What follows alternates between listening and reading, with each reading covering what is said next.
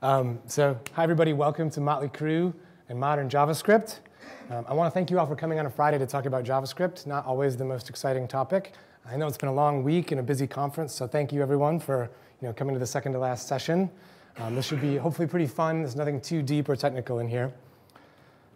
And some of you might be wondering why metal music in JavaScript. That doesn't really make sense. Those aren't two things that you generally will put together.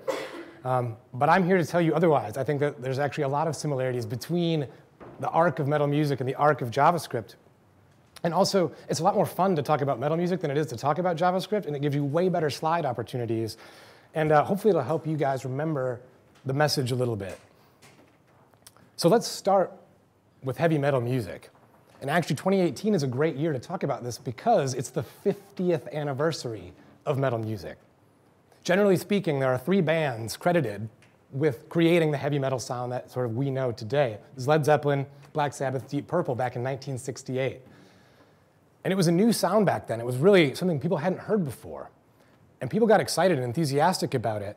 And it was kind of a, I hate to use the word, but paradigm shift. And with all that excitement and that enthusiasm, a bunch of new bands cropped up and kept iterating on that sound. And you can see that some of these bands are huge, and you've heard of them, and some of them, maybe you haven't. And the key takeaway here is that even though there was a lot of enthusiasm about heavy metal, and there was a lot of bands that started, they weren't all very good. In fact, a lot of them were pretty bad. And I would argue that JavaScript follows a similar arc. So for those that have been doing JavaScript and web development for a while, Prototype, Dojo, and MooTools were kind of the first 3 big JavaScript frameworks that show that you could do more with JavaScript than just change the status bar in the bottom left corner. And that got people excited. Just like Black Sabbath got people excited about heavy metal music, these frameworks got people excited about JavaScript. And now we have this endless proliferation of JavaScript. There's so many new frameworks all the time. How do you keep up? And so that's actually a big part of what this talk is about. There will probably be several new JavaScript frameworks created during the course of this talk, published to NPM, and people will be on GitHub pages screaming about how good their framework is. But the key takeaway, and this is what you need to remember, is that not all of these JavaScript frameworks will be winners. And in fact, most of them won't be. They'll be different than what's come before, maybe, but that doesn't mean that they're better. And so one of the things that I want to talk about today is how do we evaluate a JavaScript framework? And let's look at kind of the current state of the art of JavaScript frameworks and see what's good today and how to kind of evaluate what's good tomorrow. So why should you listen to me? My name is Eric Brandis, and I lead 2 lives. My first life is that of an enterprise consultant. So I've worked in the belly of soul-crushing corporations for the last 13 years or so. A better part of that last 10 years was building single-page applications. So I've written a lot of JavaScript. I've sort of seen how it works in production and sort of what works and what doesn't. So I've got a lot of experience using most of the major frameworks that are popular today. But the other life that I lead is as the co-founder of a JavaScript company called Track.js. We're a production error monitoring tool. So if you've got that Angular 5, I think we're up to now, soon to be Angular 6, if you've got the Angular 5 application and you think that maybe your business logic has some bugs in it, we make a great tool to tell you if that's the case. And so in that life, we get to see a different perspective. We have over 1 billion errors that we track every month from our customers. And what's interesting is our average customer, every other page view on their website results in a JavaScript error, which is pretty wild. It generally correlates to the more JavaScript that you have, the more errors that you have. And so we get to see how these things fail. And what it's really taught me is that maybe we want to be careful about JavaScript. Maybe we don't want to rush headlong into the newest thing. So this concept of front-end development actually is relatively new. 5 or 6 years ago, you would never have seen a front-end developer role listed on a career website. But now it is. Now it's a thing. And that's pretty awesome. It's pretty metal. And there's a resource that everyone should probably be aware of. It's called the front-end checklist. And it's on GitHub. And that's a screenshot of it on the right there. And you can't see that because it's long, because it's really long. The front end has become complicated. It is a lot of work to get a web application right today. So I have taken the liberty of actually taking this really long screenshot that you can't read and putting it into really long bullet point slides for you. And the start of it, and we're not going to go through all these. No way. That would be awful. It's Friday. But I wanted to call out the JavaScript slide specifically. And so you can see on here there's things like concatenation and minification, right? These are best practices. These are always good ideas. And so that's cool. And actually, I mean, if this is the entire JavaScript section of the front-end checklist. So it seems, at first glance, pretty reasonable. But the front-end checklist goes on, and it's got a section about the head tag. And in fact, it's got 2 sections about the head tag. And it's got stuff about web fonts, and it's got stuff about CSS. It's got stuff about images, right? How do you dynamically load an image? How do you handle retina displays? And you might be wondering, well, what's the point? Well, the point is that the choices that you make with your JavaScript, which framework you pick, how you choose to build your web application, that has a direct impact on all of this other stuff as well. So when you think about JavaScript, really you're thinking about the entire web application because that's what's driving it these days. One often overlooked thing is accessibility. And so, I mean, if you're using Angular, it is really hard and quite a bit of work to make a really accessible website. So if that's something you care about, you got to know that when you pick these tools. Same with performance, right? Some of these frameworks perform better than others. And some of them are great. Whoops. Some of them are great for SEO, and some of them aren't.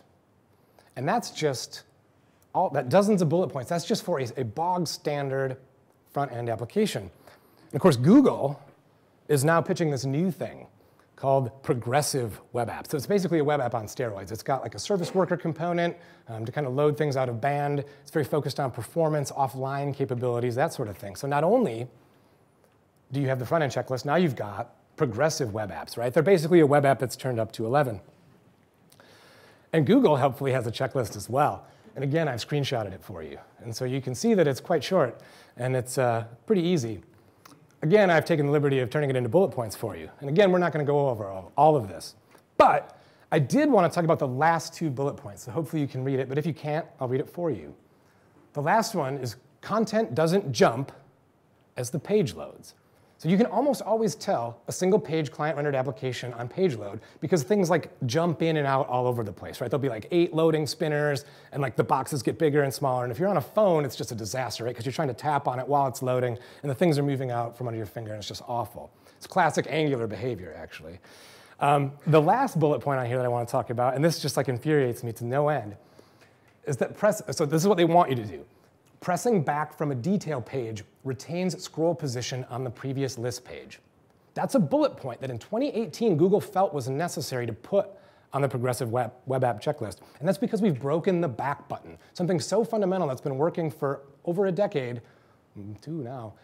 We've completely broken with these client-rendered applications. And even today with Angular, React, all of the new stuff, the back button is still a problem, if you can believe it.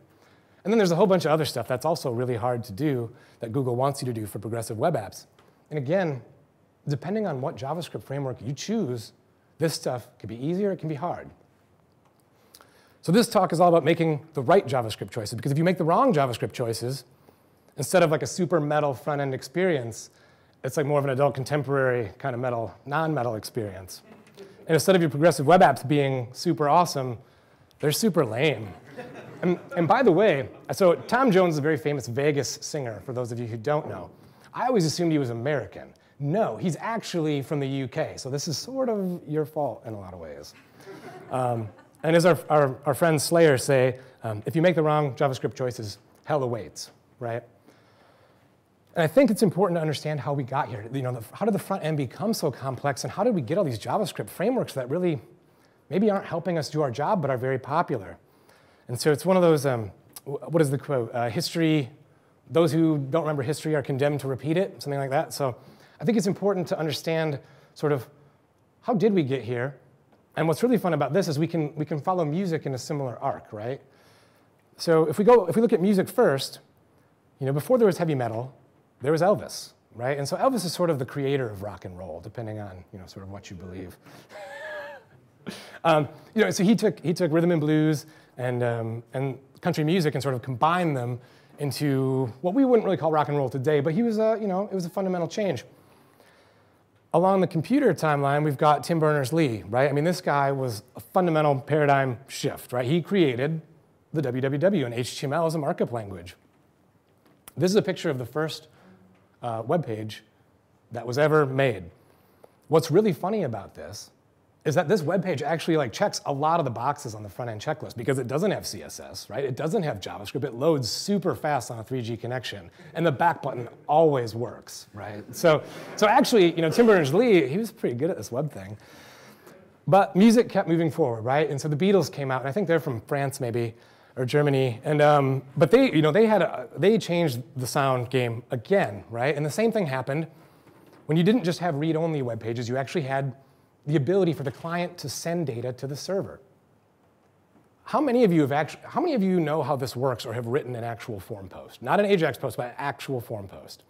Because we just hired an intern, he's 19 years old, at one of my client sites, and he didn't know that you could send data to the server without using Ajax. But it makes sense, he's never seen a form post. He's never had to, right? I thought that was really interesting. And there's another band from Germany, I think, that started a few years after the Beatles, and they kind of added more edge to that sound, right? It wasn't just that sort of bubblegum pop, it was kind of a darker sound.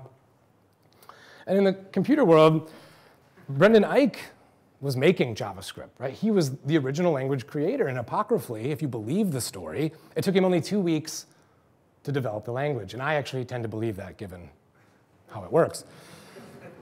And that ushered in this era of what was called DHTML, which, unless you've been doing web stuff for a while, you probably haven't even heard that term anymore, right? And so this was the best image I could find about DHTML, and it was the best because it was made in 1996 or something with Photoshop 1. So I thought that was really telling of kind of that era. And then we get to Zeppelin, to the founders of modern metal, and we've already talked about Dojo and that stuff. But music kept moving, right? And so even though Led Zeppelin is still classic, well, there was these guys in Detroit that actually thought maybe we wanted a harder sound, but also with wearing some cool costumes, right? And that sort of ushered, so post Dojo and MoveTools, we've got jQuery, right? And this was really what kind of won the browser JavaScript framework wars for a while. And music continued to get better, I guess, although the mustache on Lars there is really just something else. And same with jQuery, right? People were using jQuery not only as just like a browser-compatible API, but then somebody, I don't know who it was, they figured this out, right? This is actually, this is client-rendered HTML right here, right? This is the precursor to Angular and to Backbone and to React and all of those, right? People were using jQuery to actually build things dynamically on the client, right? This will make an unsorted list of different taco meat fillings, right? All with jQuery. And of course, because developers are developers, they would take this to the extreme, and you would see 1,000-line JavaScript files with just loads and loads of this just sort of unmaintainable mess. And just like music kept getting better, or at least different, so did JavaScript. And I actually blame Google a lot for a lot of what's transpired, to be honest, because this came out. And I don't know if any of you guys remember sort of original Gmail, but it was a game changer. It felt like a desktop application. And they did it with sort of a single page application framework. They would load all the data up front for the first 20 emails, and as you're clicking in those emails, they're just re-client rendering the page. They're not going back to the server, so it's basically instant. And a lot of developers saw Gmail and said, we should build our own Gmail. But the dangerous thing there is that I'm certainly not Google. I do not have the resources or the time to do as good of a job as they did on Gmail. But that's OK, because some new frameworks came out to help us. So if some of you may have used Knockout, or possibly Backbone, right? Or Angular was really great for a while. And that was kind of the first generation of single-page application frameworks that really focused on that client rendering. And now we're kind of in what I would call a second generation. And so that's kind of more like the Scandinavian black metal, right? Is maybe more where we're at. We've got React and Redux. We've got Angular Next, Angular 2, Angular 5, or whatever you want to call it. I mean, it's just Angular now, but boy, did they not handle that name change very well. We've also got Vue, right? So those are kind of the big three that are popular and have community engagement today. And of course, there's a million others, right? And so we've seen this slide already, but there's loads and loads of these. So imagine you're building a web application, a brand new one. What framework do you pick? So we've got a couple goals, right? We want it to load fast. We want it to have good performance once it's loaded. We want a modern user experience, so we have to use CSS, right? We can't go straight full Tim Berners-Lee on this thing. We gotta, actually make it look good. And we want it to be quick to develop and easy to maintain, which is kind of a nebulous concept. So a lot of developers at this point, when tasked with creating a new web application, say, well, we're going to use React. And you might say, why? And well, because it's cool. And I disagree with that way of picking frameworks. And so I have a different way that I pick frameworks. And so the first question I want to ask is, how dynamic is your site? All right, you may not need all of this client-rendered craziness, right? If the answer is mostly static, that's one thing. Or if it's dynamic, that's maybe a different choice. So let's say it's mostly static. You don't need a really crazy JavaScript environment to make mostly static content. You can use a static site generator, like Jekyll, for example.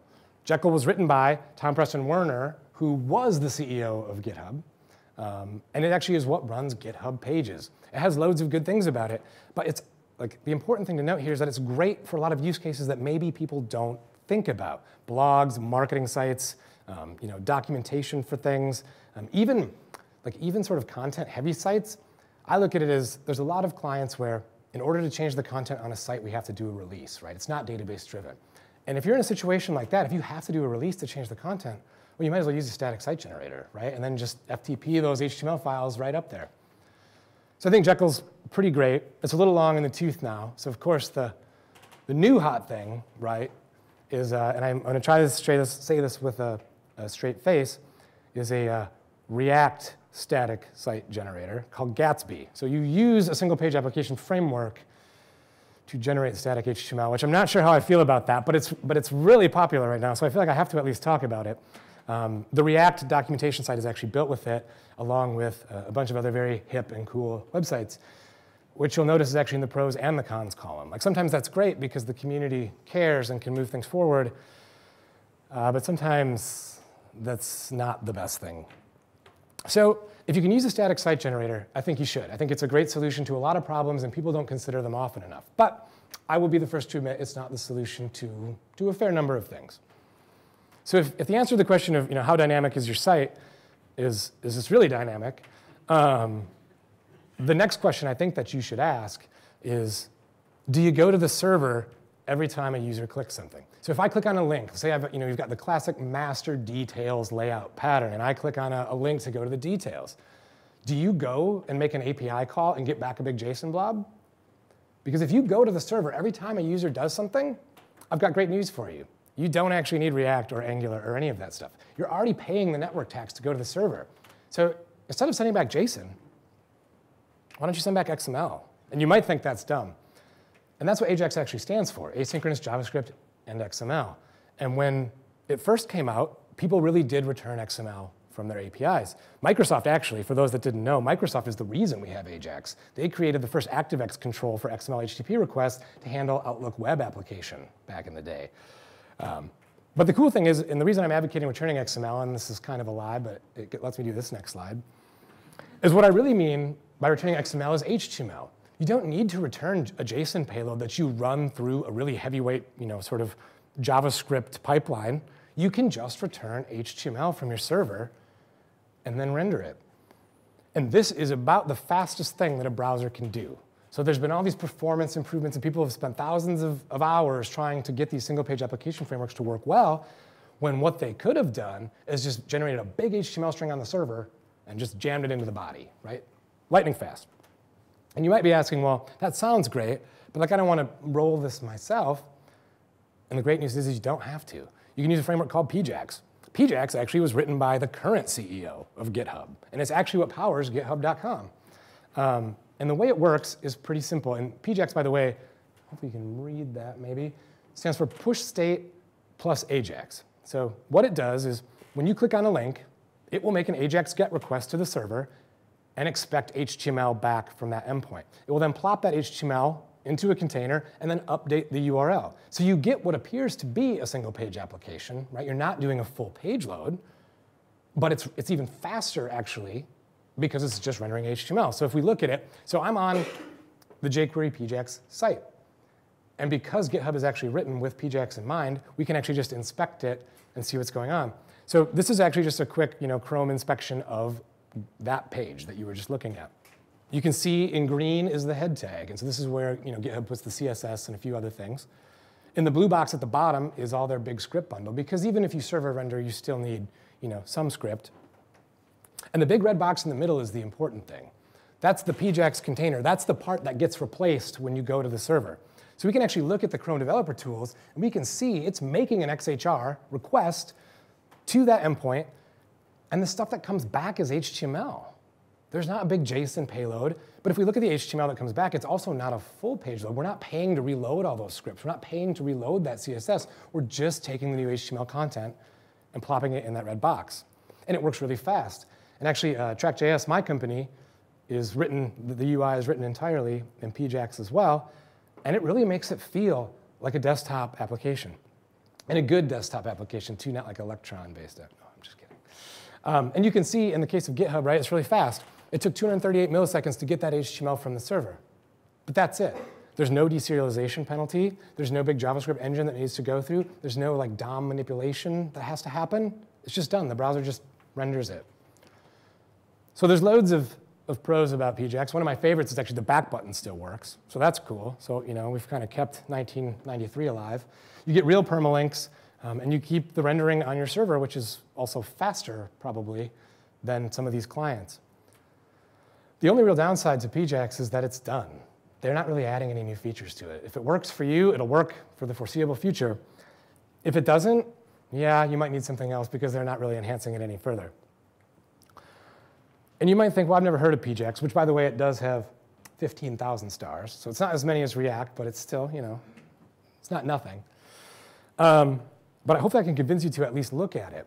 So Adi Osmani released a blog post called The Cost of JS, and it's a really great blog post. So if you just Google The Cost of JS, you'll find it. And he goes through all of the issues with having these huge script bundles that we try and load today. And so his TLDR is, basically we want less code, because less code is less to parse and compile, it's less to transfer, it's less to decompress, right? And then he has some ideas for you on how you can achieve less code. And these are some good ideas. I mean, scope hoisting, code splitting, tree shaking. They're good ideas and they work. But I've got an even better idea. You can just avoid all that nonsense if you just server render and Ajax it in, right? And so another group that I think sometimes gets ahead of themselves is the Netflix UI folks. And they were really, really excited about React when it first came out. And they made a big deal about, we just did our homepage in React. And it always surprised me how much time they spent on that homepage, because it's one of the simplest UIs you can imagine, right? But just a couple weeks ago, they said, hey, we removed all of the client-side React from our homepage, and we saw a 50% performance improvement. Like, imagine that. We just render on the server, right? And if you don't want to use PJAX, you have some other options. You can use TurboLinks. So for years, TurboLinks was Rails only, right? It was created by the Rails team. But just recently, or well, semi-recently, they've created an NPM package. So you can, if you're in a JavaScript type ecosystem node, you can actually use TurboLinks as well. And there's a new JavaScript framework that just came out, like I think a month ago, and it's from the people at 37 Signals, so it's not completely without merit. And its whole job is to do just slight augmentation of your page. So rather than do client rendering, Stimulus does not want to do client rendering. It just wants to do sort of client interactivity helping, hiding and showing things, limited data binding, but certainly not full rendering of a page. So if we go back to the question, do you go to the server every time a user clicks something? And if you say, no, I don't, because I'm building Gmail too, I say, fine. That's cool. Build your single-page application, right? But there are costs associated with single-page applications. In a lot of ways, I think that single-page applications are kind of the insane clown posse of JavaScript, right? It's sort of this unholy alliance between rap and metal, right? It doesn't really necessarily always work. So what kind of costs am I talking about? Well, for one thing, there's the routing and navigation costs, right? We've already touched on this a little bit. The back button, it still doesn't work. And deep linking is actually really painful. But you've also got render jitter. You've always got some sort of big build toolchain complexity to get all this stuff built and transpiled and sort of deployed. So you have a lot of dev time friction. So if you do want to build a single page application, that's fine. But I think people just need to realize that there are costs to it. And because it's Friday and it's the afternoon and people are tired, I'm just going to give you the TLDR right here at the beginning. We're going to talk more about these frameworks in just a second. But in my opinion, if you are going to pick a single-page application framework today in 2018, I would go with React. And we'll talk about why. In the second place, I would go with Vue.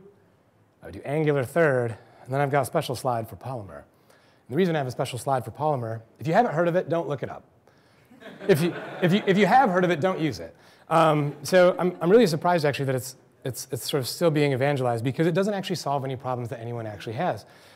It does use web components, which is a spec that Google unilaterally sort of foisted on the world, despite objections from Mozilla. But it turns out that maybe those objections were valid, because web components actually don't really help you build your app any faster. They don't really help you get to market quicker. They don't save you any money. So I'm not really sure why people are so excited about them. And because they're not widely supported yet, you've got all these polyfills and other things that Polymer does to try and make it work. And the one thing that Polymer doesn't really focus on, and I think is the critical linchpin of a lot of these applications, is state management. And we'll talk a lot more about that in a second. But all of these frameworks, Vue, Angular, React, in all cases, everything is a component. So a component really is kind of a nebulous concept these days. And they've all sort of taken that as the abstraction that we want to use to build our UIs. And they say that everything's a component, and it's great because there's reusability, right? If I've got a button component, I can just slap that button component all over my site. And in theory, that sounds good. But in practice, actually, the amount of reuse you're going to get out of a lot of these components is almost nil. Because in a lot of cases, the component that you want, you try and place it on your next page, maybe it doesn't work quite the same way. And so what you end up with in practice, at least in my experience, is a proliferation of these components that all maybe sort of do the same thing, but you couldn't quite combine that logic because the business maybe didn't want it that way. The other thing that people really love about components is the isolation. They say, well, this is an isolated sort of atomic thing, and you only have to think about just the component itself and its little piece of the UI. And at first, that seems right, but it's not, because the component doesn't live by itself. It lives within a broader application. And so if I change component A, if I click on the button in component A, but component B needs to know that, how does that work, right? Isolation does not help me there.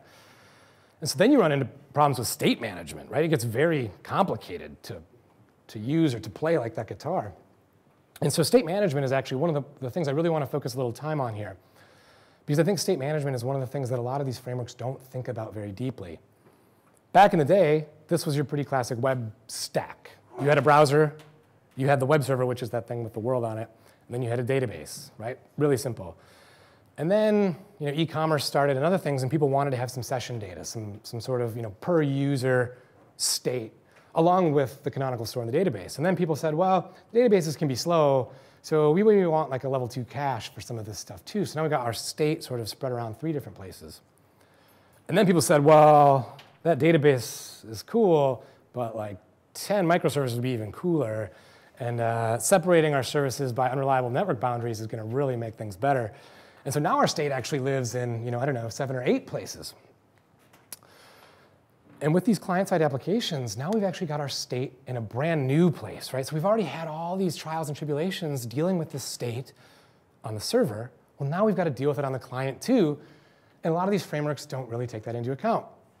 So I've devised a trademarked test called the shopping cart test. And it's a good way to evaluate, I think, the effectiveness of a JavaScript framework. So this is, do you have Amazon in the UK? Is that a thing? I assumed, I never know. So this is Amazon's shopping cart page, right? And this is like a classic e-commerce experience. This is one of the simplest sort of web application paradigms that you can imagine. And so in the world of components, right, maybe we start chunking this apart. We've got the header with the search bar, and then we've got the shopping cart itself. We've got a proceed to checkout button. That's cool. And those components are pretty big, so we want to kind of keep breaking those down, right? That's the advantage of components, is we can kind of get these small, isolated, reusable chunks. So we start breaking down further, and we keep breaking it down, right? That seems great. We've got this kind of component hierarchy, right? It's components all the way down, you might say. But there's a problem with the component abstraction. So if you look at those red boxes, and I'll remove the component outline. If you look at those red boxes, if I click on that delete button, or if I change the quantity, or if I add that item at the bottom right corner to the cart, a bunch of things on the page need to change, right? My subtotals need to change. If I've added something to the cart. The upper right-hand icon needs to change. I need to have, it needs to say 2, right? And it seems like that should be really easy, but it turns out it's not. So let's talk about how Angular handles the shopping cart test. If you've never seen Angular before, this is straight from the Angular docs. This is an Angular component. The way that Angular originally decided that it wanted to handle state management was with inputs and outputs. So if you've got a parent-child component relationship, the parent component can pass data as inputs to the child, and the child can fire events when somebody clicks on the button inside of it or something that the parent can listen to. And that makes a lot of sense intuitively, right? I mean, if I've got a child component, I want to give it things, and I want to know when things happen in it. And so that seems like a good idea. So this is a very simple component. It takes a name, and then it's got kind of this on-voted event. So when I click this button, it's going to fire this event.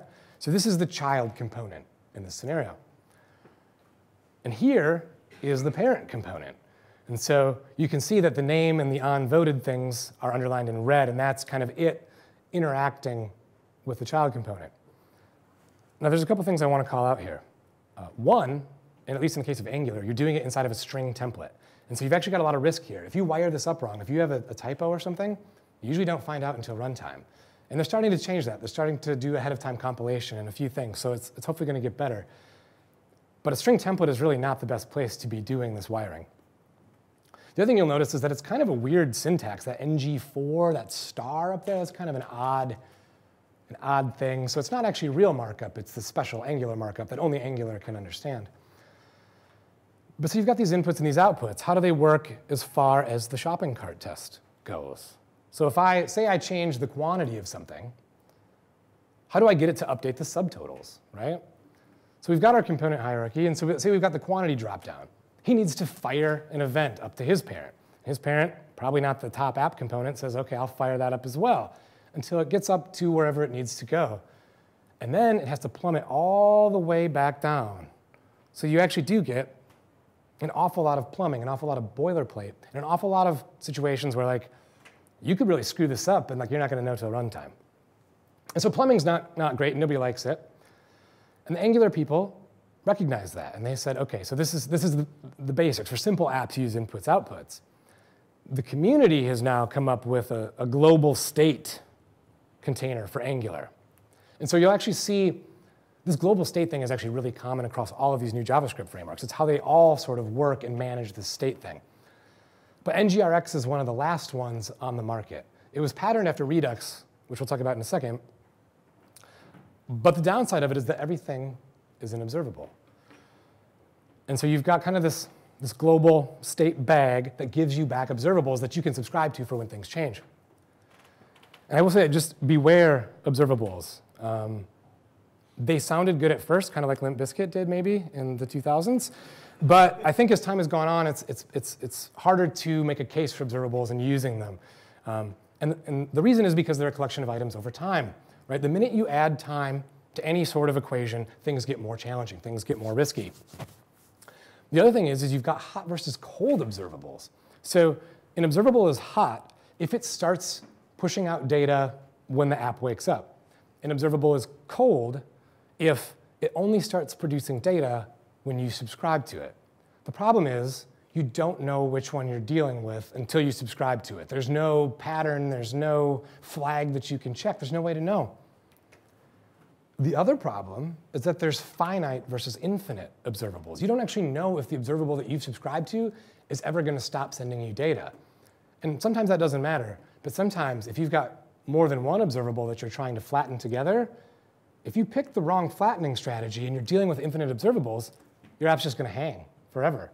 And so there's a lot of risk with these observables. And the other thing is about 2 years ago, async await support became more widely supported in Babel and TypeScript. But it only works with promises. So if you want to use observables, you can, but you're still going to deal with callbacks. There's no syntactic sugar to really help you like there is async await for promises. And I'm not saying that promises are the best. They have their own problems. But I would just be very leery of observables. Plus, people get really excited to chain things together with observables. And so you get these just crazy logic chains that are very hard to debug. And there's a whole bunch of other good reasons to avoid Angular. For one thing, the unit testing story is very difficult. It is almost impossible to write a component test in Angular without Angular CLI. Like if you try and spin it up yourself, can't be done. Angular CLI makes it easier, but Angular CLI doesn't work with all applications, especially if you've got like a hybrid AngularJS Angular application. It's not going to work great. Forms are complicated. Performance isn't very good in the default case unless you change the change detection strategy. And the upgrade treadmill is just ruthless. So for example, between Angular 4 and 5, they deprecated the HTTP client that they had created in favor of a different one. So as of 6, you actually have to throw away all of your old AJAX calls and use the new client, which I'm like, you guys, they had that chance to make that change between Angular 1 and Angular 2. Why are we doing it between Angular 4 and 5, right? It doesn't make any sense. So anyways, my recommendation is don't use Angular. So what about Vue, right? So Vue is actually one of the newer frameworks on the block. It's got a lot of community support. People are really liking it. And kind of the rub on it, or the TLDR on Vue, is that it's a lightweight Angular. Sort of what Angular 2 should have been, is what some people have said. And just like Angular 2, you compose with components. Everyone's really excited about components. And so they've actually got their component hierarchy is a lot better looking than mine, actually. And they've got the same thing as Angular. They've got inputs, right? They've got kind of their own data binding syntax. And they've got outputs. And as we just talked about, that doesn't work great for big applications. So how do we get the events from the bottom of the hierarchy to the top, right? If we go back to our shopping cart example, I changed the quantity. It's the same story we had in Angular 2. We have a lot of plumbing ahead of us. But the Vue community actually was realizing this problem as well, and they created a thing called Vuex. And Vuex is a lightweight global state container, just like NGRX. The big difference is that it doesn't use observables, which makes it a lot easier to sort of reason about and deal with. So essentially, when a component makes a change, it fires an action. The store listens for that action. The store updates itself based on that action. And then it triggers updates to the rest of the UI. And in practice, that works pretty good. Overall, Vue is simpler than Angular. It's got a decent global state container. It's lightweight, and it mostly has good performance. Really, in general, it's a pretty good alternative to Angular. The big downside is it still uses string-based templates. So you've still got these situations where you can wire things up incorrectly, and you don't know until runtime. And again, the tooling is always improving, but it's something to think about. So finally, we get to React, right? So this is the one that I think is potentially the most interesting, in that if it was my money, if I was going to pay someone to build a single-page application with my own money, which I don't know if I do, but if I did, I would say, hey, you have to use React. And the cool thing about React is that, and it was, this is kind of prevalent now, but it was the first one that had what was called a virtual DOM. And when I first read the white paper on React and why this was interesting, I was really excited, because what I've always wanted to do is just repaint the whole page like you can with server rendering. If I click a button, if I change the quantity dropdown, I don't want to figure out which pieces to change. I just want to repaint the entire page. Up until React, it was too slow to do that. And so that's why Angular had change tracking, right? Dirty checking, that kind of thing. But with React, what it did was a virtual DOM. So rather than have the actual DOM, it would keep an in-memory representation of the DOM. And when something happened, you would send it, hey, here's the new DOM that I think you should build.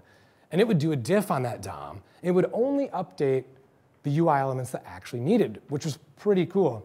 The other thing that the React folks came out with right out of the gate was the Flux architecture. And so, they don't really talk about Flux anymore, but it was this unidirectional data flow of, the component fires an action, the action is listened to in the store updates itself and publishes updates, right? It's this easy flow to sort of reason about.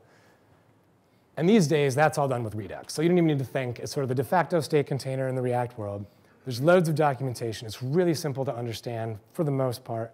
And it takes a lot of the pages out of the functional playbook. So that, the functional programmer people, they're always against mutable state. They don't want you to be able to just change state willy-nilly. They want you to pass data into a function and have the function return, some sort of immutable value. And that's basically what Redux does. It uses the concept called reducers, which are basically just functions that take inputs and give immutable outputs. So in the case of the shopping cart test in React, it's really easy. You change the quantity button, right? You just repaint the whole page. And React is smart enough to do that diff for you and make it performant to boot. You get a few other advantages with React, in my opinion. One of those is JSX. Now, JSX is super polarizing. Some people really think this is like the worst thing that's ever happened. But I think it's cool because the other alternative is string-based templates. And so with JSX, this is a JSX example. But this is a JavaScript file. So even though it looks like we're writing HTML, we're really not. Behind the scenes, the transpiler is actually converting this to API calls. And what's cool about this is that we can actually use JavaScript functions right inside of our templates. And what's even cooler about that is the tooling knows if that function exists or not. And you get great development time in IntelliSense and VS Code or whatever IDE you choose to use. And so this is actually a React component. And it sort of looks weird. It looks like HTML, kind of, right? But it's actually JavaScript. But as a user, once you kind of get used to this intermingling of JSX and sort of JavaScript, it actually works pretty good. And you kind of wonder why everyone was so excited about separating the templates from the logic all those years ago. So there's loads of pros to React, but the other one I want to call out is that React has a server rendering strategy. It actually, from, I don't know if it was day one, but it said, hey, you'll get better performance if you server render and then kind of wake up the interactivity part of your app. So React has a server rendering story, which is great for websites that need SEO. It's got a great community. It's got a really cool app called Create React App, which is like a kind of a bootstrapper. You can just sort of like initialize a React application real quick with all the settings and stuff. It has great unit test tooling, actually, for the most part. And one of my favorite things about the React team is that they have a commitment to backwards compatibility. I think they're on version 16 or 17 now. And they haven't done any major breaking changes. There's been a few, but they always document them really well. They always deprecate them for a long period of time, and they always give you an upgrade path. And so I think that's, you know, as a developer that wants something to be maintainable long term, I think that's pretty huge. But there's even more that I like about React. And these days, everybody wants a mobile companion app, right? So React has React Native. So if you want to build your web app with one tool set, and you want to build your mobile app with the same tool set, you can. And so it's not like you're using divs and spans in React Native. You're using sort of iOS or Android specific components, but it's the same tooling. And if you've ever had to deal with like Xamarin Forms or one of those other sort of cross-platform libraries, the React development time story is much better. It's much easier on the developer. And you can use TypeScript now. So if you like types like I do, I really like types, you can use that as a first-class citizen inside React. So there's not only JSX, there's TSX. And so then people have released all the typings files and everything for React. So you really get a lot of great compile time support with React now too if you want it. And I think that's pretty metal. So in closing, right, your end users don't care what JavaScript framework you use, right? They only care if it makes your site work badly. So as long as your user experience is good, server render it if you can, or use static site generator or whatever. It doesn't matter. People don't care. Prefer server rendering. And if you can't server render, prefer a framework that has a server rendering story. Make sure that there's some way that if you need SEO or you need performance or accessibility that you can actually render from the server. It solves so many headaches. And what we see time and again is that the more JavaScript that you have, the more problems you're going to have. I wanted to make a slide that was like, more money, more problems, but like more JavaScript, more problems. That didn't fit the metal vibe, so I left it out. But less JavaScript is always better. And you should use frameworks that have first-class solutions for state management. So if you've got this UI, and when you click over here, you need over here to update, you're going to need a state management solution. And so if the framework that you're using has one from the start, that's really great. And at the end of the day, frameworks should make your life easier. So don't use Angular. But ultimately, I guess my point is that we're making websites, we're not launching rockets, and that some of these things are ultimately a little bit more complexity than we need. And finally, to end it, I did a Google search, actually, for what is the most metal thing. I think I just Googled the most metal thing. And at that point, Google knew, because I'd been really on Google Images a lot, looking at 80s metal stuff. It knew that when I said metal, I meant heavy metal. This is the lead singer of a Norwegian black metal band who always performs wearing that owl headdress. And I thought that was, in fact, pretty metal. So that is all I've got. I generally prefer to do, like, if you've got questions, just come talk to me after this. Just like I'll be over here on the side or whatever. Or if you want to yell at me and tell me that my views on Angular are heretical and that I'm a big jerk, that's cool too. So yeah, thanks everybody.